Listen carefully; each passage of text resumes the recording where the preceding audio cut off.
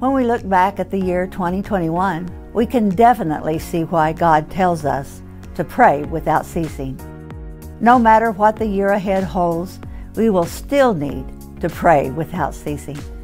That's why we will be continuing to pray during the 9:45 Sunday Refresh Hour. In Ezekiel 22:30, it tells us that God sought for a man among them who would make a wall and stand in the gap before him on behalf of the land, that he should not destroy it. But he found no one. To me, that is one of the saddest verses in the Scripture.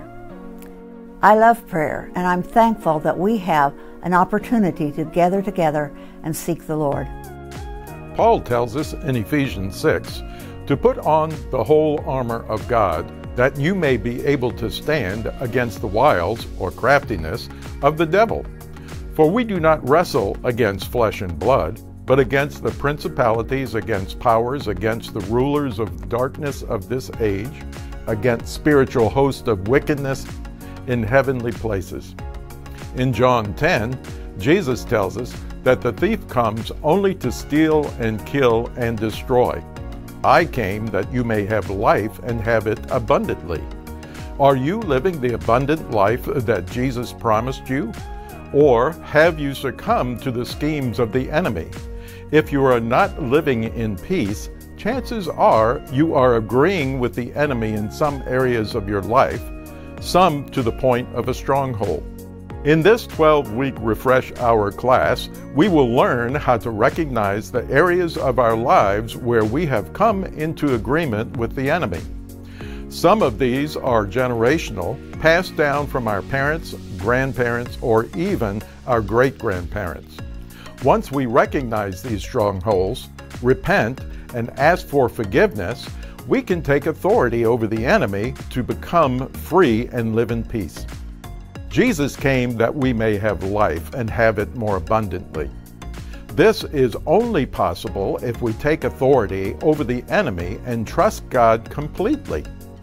Let's become the spotless bride that Jesus is coming for when He returns. Come join me on January 9th for a new video series class entitled Spiritual Warfare is Real, How the Power of Jesus Defeats the Attacks of Our Enemy, by Jim Cymbala, who's pastor of Brooklyn Tabernacle in New York City.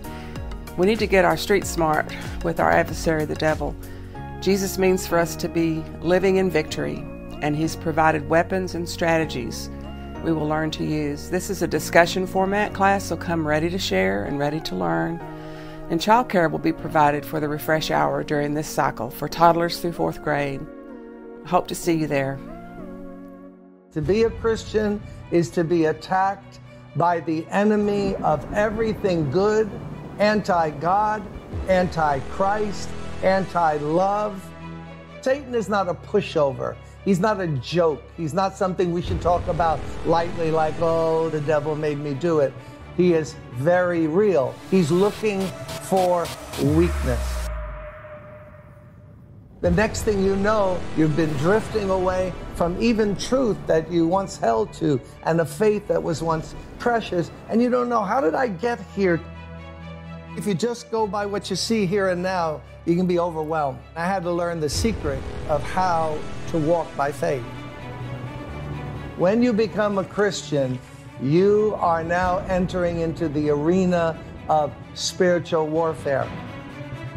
So every day we have to be aware of what is Satan up to in our lives. Satan will be defeated as we do what God calls us to do, and Satan will not interrupt us because we're more than conquerors through Jesus Christ.